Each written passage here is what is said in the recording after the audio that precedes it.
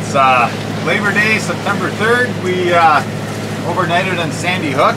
We've certainly been to better places. Had obviously a good day yesterday getting through the East River. Anchored in Sandy Hook. It's a crazy place to anchor. It looked like there's some dredging work going on. In addition, we almost ran aground running into some shallow water. It went from 20 feet to about 6 feet, and at 8 feet we were able to back down and get out of there and find a better place. Turns out shortly after that, it was early evening, and another boat came in and promptly ran aground probably 2 boat lengths behind us. So that turned into a mess. We helped get him off by using a kedge anchor, and the problem was they were dragging their anchor back to the boat over our bow and properly hooked up with our chain. So it just wasn't good. Anyway, all's well. We departed Sandy Hook about 11 a.m. this morning, and we are on our way. So trying to make Norfolk, Virginia. Should be about 40 hours to do that. If we need to bail out, we'll turn into Cape May, which is about halfway. So about 20-24 hours somewhere there. So yeah, part of a 2-day passage for us. Darcy's first overnight. So looking forward to it. Wonderful day. It's no wind. We're going to be powering again. Seems to be the name of the game. But what do you do? You power. You get there. Sandy Hook, New Jersey is just outside the Verrazano Bridge and New York Harbor. It is a good staging area for heading south down the New Jersey coast, as it tends to be well protected in case you need to wait for a weather window to open up. We had a good window for 2 days beginning on Labor Day, so we took it and headed down the Mid-Atlantic coast with a final destination of Norfolk, Virginia, and then into the intercoastal waterway that we would transit to avoid having to round Cape Hatteras and Cape Lookout. The forecast was for a southerly breeze that afternoon that would quickly fade that night and leave us without any wind the following 2 days. We had plenty of fuel on board to complete this 240-mile leg using only our engine. We were hoping to sail, but with the wind on our nose, we knew we could make better time by powering through the waves instead of tacking down the shoreline. And as the wind began to die that evening, we were left with sloppy wave action until around midnight. So we're into this for how long? Well, we started at 11 o'clock this morning. It's now, what do we say, 5 o'clock? I think 4 so. o'clock? Somewhere in there? 1,600 hours. What is that? 1,600. That's 4 o'clock. Okay, yeah. 4 o'clock. So yeah, just continue to pound into these waves. Got a headwind. Yeah, true wind speed is probably about 12-13 knots. But yeah, it's the short chop that just kind of kills us. So we're plodding along doing, I don't know, 5.5. You slap, maybe 6. Yeah, slap a couple of waves, takes you down to 5, maybe even under, like that. Like that. We've been getting lots of those. Yeah, we're kind of motor sailing. We fell off a little bit toward land here, so just trying to get a good angle, make it comfortable. It's all good. Yeah, another 4 hours, we'll actually be able to fall off another probably 20-25 degrees, which will really help. But I think by then the wind's supposed to start dying. So. Oh well. It's a good thing our engine's running really well. Engine's running great. Iron Jenny. Iron Jenny. Update. Maybe another 5 hours. All right. It's Tuesday, September 4th. Labor Day was yesterday. We're plodding along. As you can see, there is absolutely no wind compared to what we had yesterday, just pounding into the waves. So yeah, we're doing just under 6 knots, trying to conserve fuel. We probably used too much yesterday pounding into those waves, but you do what you have to do. So we're looking to get in, I don't know, probably another 18 hours or so. Just coming down the what is it, Maryland coast. past the Delaware River our day this morning, and yeah, on our way to the Chesapeake. So there you saw some dolphins, a pot of dolphins when I went down to take my nap. Only got a couple hours sleep this morning, so very busy evening playing with freighters and dredges and all sorts of maritime vessels on the water in the middle of the night. So keep plodding along.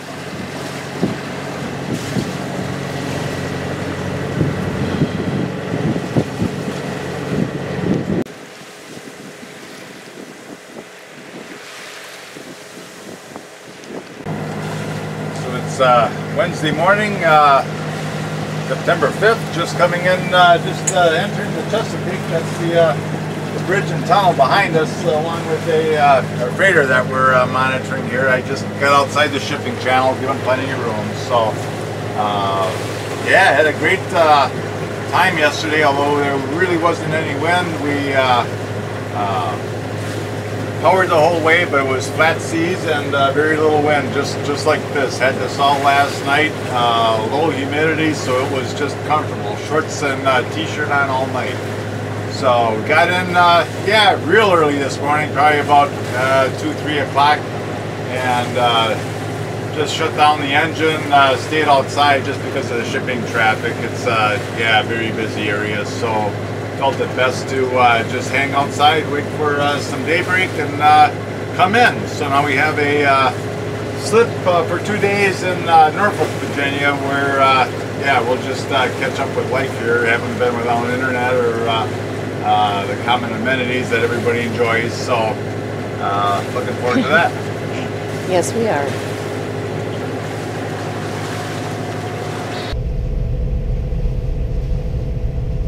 Norfolk, Virginia is a major shipping port in addition to being the base for the U.S. Navy's Atlantic Fleet.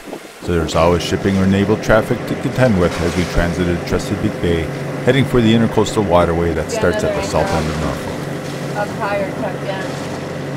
Probably on both sides. We passed the naval base and marveled at the range of military ships, ranging from the aircraft carriers to hospital ships that were in port. Once we were past the naval base and shipping port, we were approaching the start of the intercoastal waterway that would take us through this leg of our trip south, where we hoped to spend considerable time enjoying short day trips and scenic vistas. But first we had to get through industrial Norfolk in order to get there. And we are now officially on the intercoastal waterway. We're within mile marker 0, probably about a quarter mile down the intercoastal. So yeah, rather industrial spot that we spent in last night, but we figured, hey, today we'll just get the heck out of Dodge and start our way down to Brunswick, Georgia.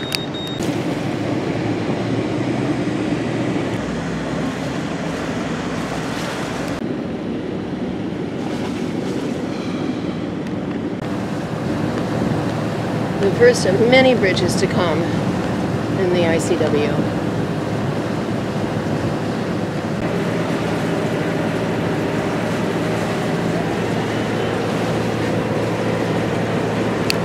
We then passed the USS Eisenhower aircraft carrier that was in for upgrades and maintenance. After purchasing Kindred Spirit and on our delivery to Rhode Island, we had an encounter in the middle of the night with the Eisenhower just north of Cape Hatteras at 2 a.m. one morning. They were conducting high-speed turn maneuvers near our location as we transited northbound.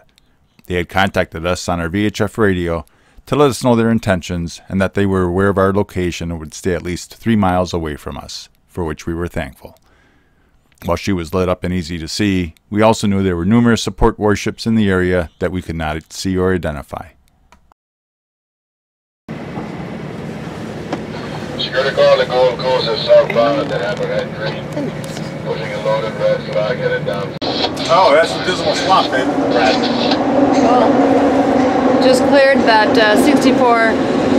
Highway 64 bridge, which is 65 feet, and we are again 64 and a half mass, but yes, lower tide. And that takes you to the Dismal Swamp. Oh my.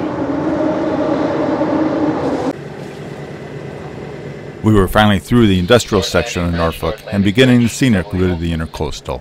Today's passage was only 10 miles, but they were hectic, with bridges and barges to contend with along the way. We were going to overnight in Great Bridge, Virginia that evening, where there was a lock we needed first transit prior to tying up for the night.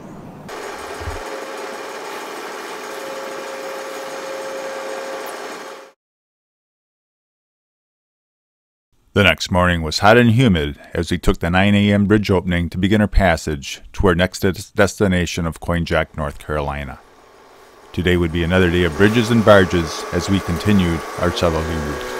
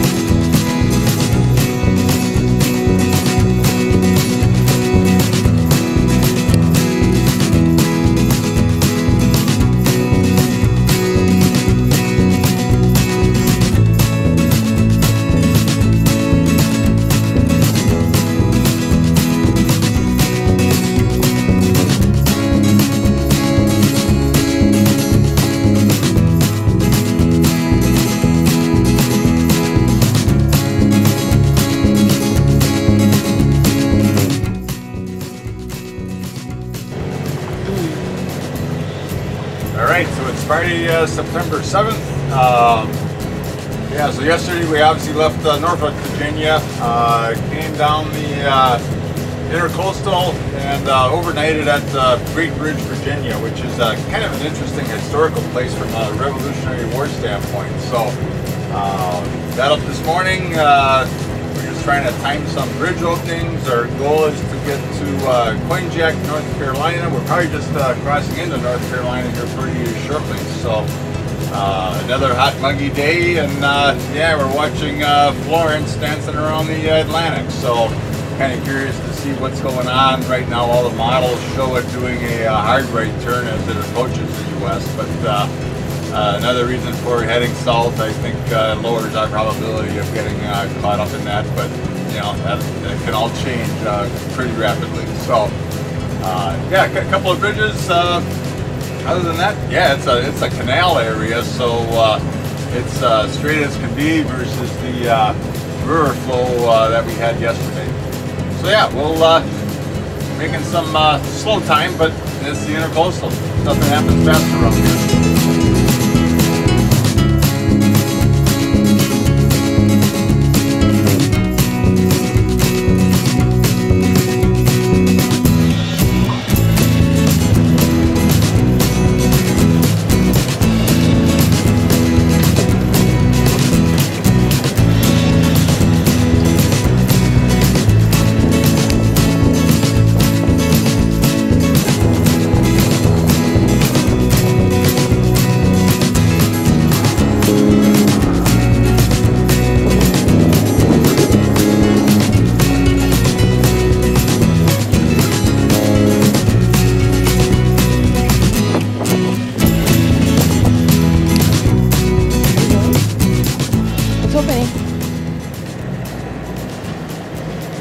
Kindred Spirit Motor Yacht crew. You guys want to come by now or once we get through the bridge? This is Kindred Spirit. How about after the bridge? We'll make room for you. Would you make past my port side? Sounds great to me. Not a problem. Just slow past me. Kindred Spirit up.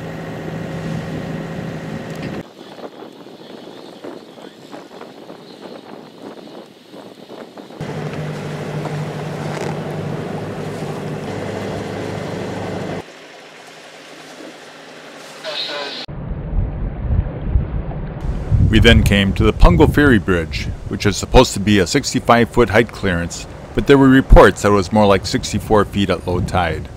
This had us a bit concerned, but the tide was still in our favor, so we passed through almost at a dead stop. We made it without anything touching. There's our dreaded bridge.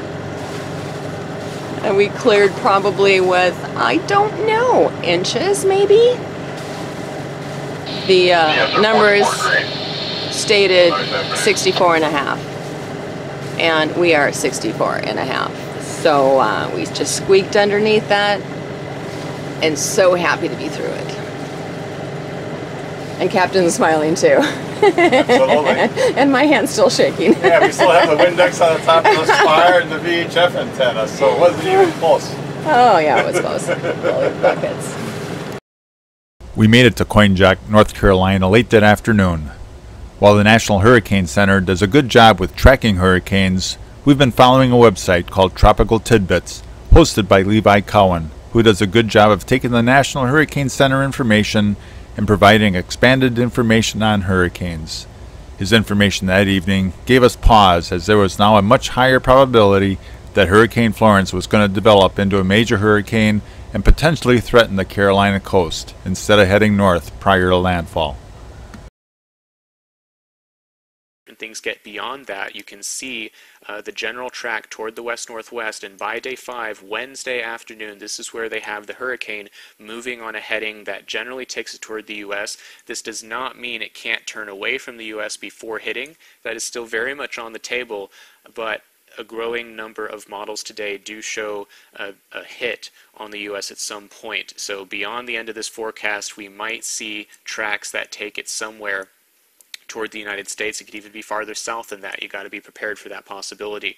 You can also see the Hurricane Center forecast re-intensification to a hurricane later this weekend or on Monday, and then a major hurricane. That means winds of over 115 miles per hour later in the week. And this is expected to be a strong hurricane, so if a landfall does occur, it would bring significant impacts with it beyond just rainfall, wind and storm surge, etc. So this would be something to take seriously if indeed it does end up forecast to hit the U.S. somewhere. At this point, still many days away. We're talking at least 6 days before a potential hit on the U.S. if one does indeed occur. But we have enough evidence that a hit might happen at this point that if you live anywhere from the Florida Peninsula to New England, make sure your hurricane plan's ready. The hurricane is about to approach if it does. For now, lots of uncertainty.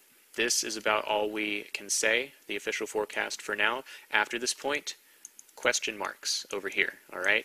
So no need to be too concerned just yet, but be ready just in case. All right. Okay, so why does this look so familiar, John? Yeah, we've been down this route before. It's Sunday, September 9th, and we are northbound. We got down to Coinjock, North Carolina. There were some updates to the Hurricane Florence forecast, and it looked like the modeling was going to bring that hurricane in to the south of us. So we decided to, we spent an extra day in Coinjock just to monitor the situation. We decided it'd probably be best to head north. We're heading back to Great Bridge, Virginia. So it gets us probably about another 35 miles north. Given our options, it's probably a good place to try to hunker down and stay. It's pretty well protected in there, and we'll have a lock right in front of us, so that'll protect us from any surge from the ocean. The other thing that's going on is there's a drawbridge right before the lock that was struck by lightning last night, so that bridge is inoperable. But on our side of the bridge, there is a dock that we'll be tying up to. We've been monitoring, calling the marina that's right across the canal from them, and they say there's still space available. We have not seen anybody coming northbound with us, so we're hoping to get a spot there and reassess the situation, see what's going on. Like I said, there's good shopping, restaurants, a hotel that would be a couple block walk from the boat, so it's pretty well set up. And Yeah, given the other options, it's probably a good place to ride this one out. Looks like it's going to be nasty, so we'll see how it goes. Being optimistic. That's all you can do. We tied up to the transient dock by the bridge that was now inoperable due to the lightning struck a couple of days ago. They were opening it manually twice a day at 6 a.m. and 6 p.m. Our initial plan was to stay here to ride Florence out, but we still had our concerns as we were on the north side of the hurricane, which would be the more intense side. The forecast also indicated the storm surge and rainfall totals would be quite high. Our only two other options were to go up the Chesapeake Bay or to go out to sea and head north. We ruled out going up the Chesapeake as we were unfamiliar with the area, and heading out to sea to go north also seemed like a bad idea should Florence take a turn off the coast and run us down. We contacted our weather router, and he recommended us to head out to sea and get back to New York, as he had a high degree of confidence that we would have a decent weather window for the next 2 days to get us to safety. Kindred Spirit was already loaded with fuel and water. Darcy did a quick run for food, and we made it through the 6 p.m. bridge opening and wound our way through Norfolk in the dark, finally hitting the open ocean at 1 a.m. The second night, the fog settled in at 9 p.m., and we had very limited visibility until we reached Sandy Hook. And here we are. Did you push the button? Yep. Okay, obviously you're Yeah, editing. it's red. Okay, start again. Okay, so here we are on Wednesday, 9/12. As you can see, it is very foggy. Foggy night, foggy morning. It's about 8:30 in the morning right now? It's probably about 8:30 in the morning, and kind of wish we could see a little bit better, but thank goodness we've got our Ray Marine that tells us where everybody's at, and kind of steering by electronics. Sail by barrel. Sail by barrel.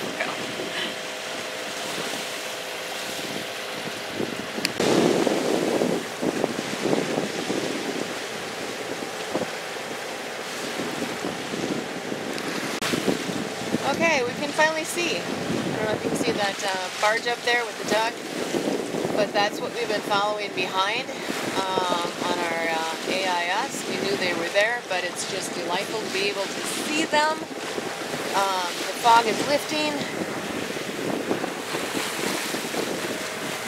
which makes us very happy. Is Captain happy? Might be able to get some sleep. I won't tonight. That's for sure. We should be in Sandy Hook about 5 o'clock. 5 o'clock, yeah. Take on a mooring. We'll see how swelly that is, but at that point we won't even care. It'll be mooring, beer, bed. Perfect. And guess what's back? The fog. We're now coming into the channel going into Sandy Hook. Going fairly slow, looking for markers. Make sure that they are where they're supposed to be as they are on the charts. Just eerie.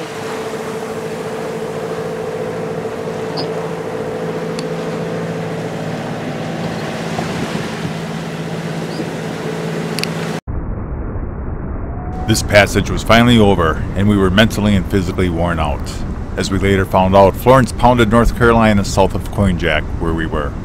While they were outside of the hurricane force winds, they did experience tropical storm force winds, heavy flooding, and a substantial storm surge. We're pleased with the decisions we made to keep us and Kindred Spirits safe. From Sandy Hook, we again made our way up the East River and into Long Island Sound and anchored in Port Washington, New York again, where we would wait out for our next opportunity to head south again.